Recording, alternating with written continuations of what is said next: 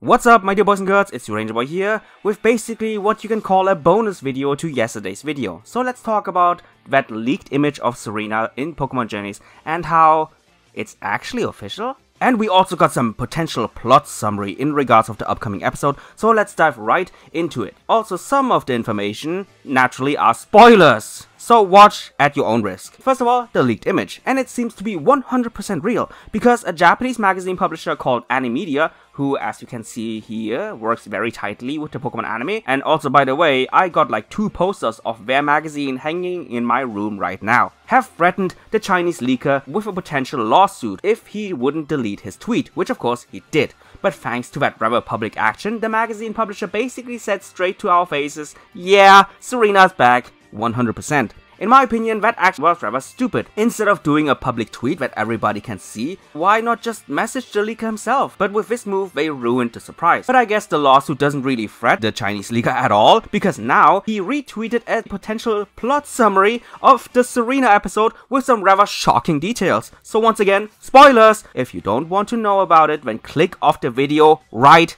now. 3, 2, 1...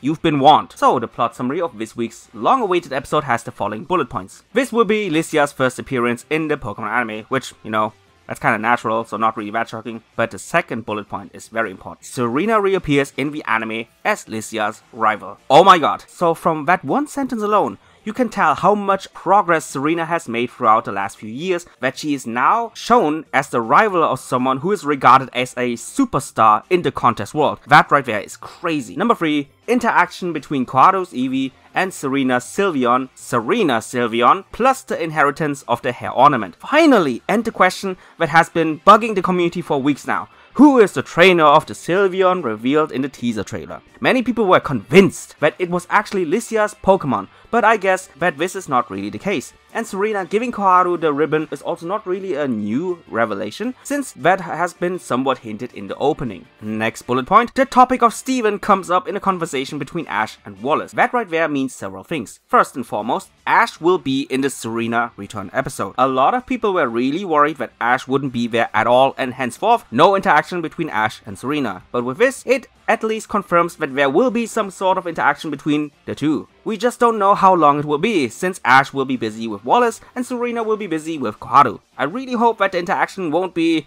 I don't know, 30 seconds maximum, like the Dawn return where Ash and Dawn had a total interaction of 30 seconds. Absolutely pathetic journeys. And last but not least, the contest costume worn by Koharu is an Aura's specification. There is a mention of Hoenn's dancer equals Haruka about the costume. So yes, we will not only get Serena and Lycia in this episode, but also a legit mention of Mei after all these years. They are probably doing this kind of approach to honor Mei, since her Japanese voice actor still has some health issues.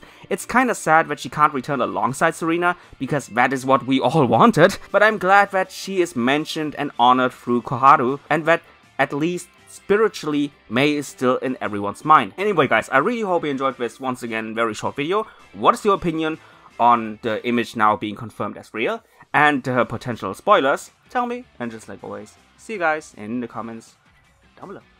Bye guys!